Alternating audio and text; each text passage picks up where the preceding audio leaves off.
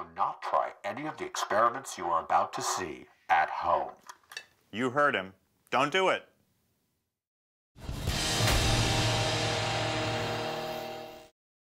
This is supposedly the fastest popcorn cooker in the West. Either that or it's a bomb. The instructions, which we translated from the Mandarin, call for 2 to 3 whopping cups of popcorn. We're going with the maximum.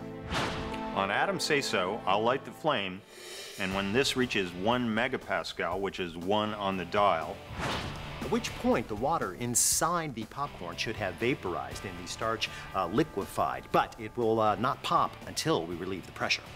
At that point, Jamie will turn off the flame, I will place this whole thing upright, pop that lever, which either will make us all dead or give us all some popcorn to enjoy. Cooking in a bomb suit, only on this show. If we just find pieces, can I have your watch? Absolutely. It's not the simplest way to make popcorn. Jamie lights the gas, and Adam rotates the pressure vessel like a cast iron pig on a spit. Hence, the bomb suit. Alton's method took 1 minute 45 seconds. about 3.5 minutes in, and I haven't seen the pressure rise at all yet. We need the pressure for this to work. But the pressure does slowly build, in more ways than one. This actually makes me kind of nervous. It reminds me of water heaters about to explode. I remember that. We are at about 7 minutes when it's only supposed to run from 3 to 5.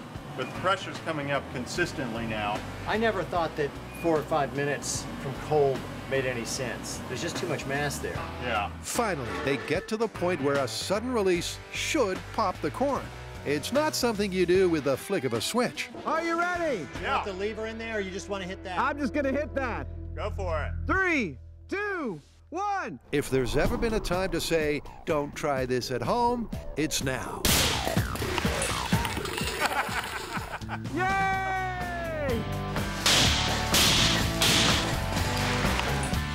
Notice that the way that it exploded creates a shape that's more like puffed rice than it actually is popcorn because of the speed of the kind of plasma form of the starch bursting out. I think that if we took the pressure down or just didn't do it as long, it'd probably be really good.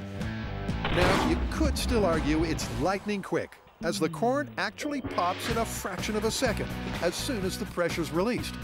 But if you're aiming to fix a quick snack inside the commercial break, forget it. Well, at 9 minutes, 31 seconds, I wouldn't call it speedy. That's a heck of a show. Totally. That is the most fun I have ever had making popcorn. And the most mess. Absolutely.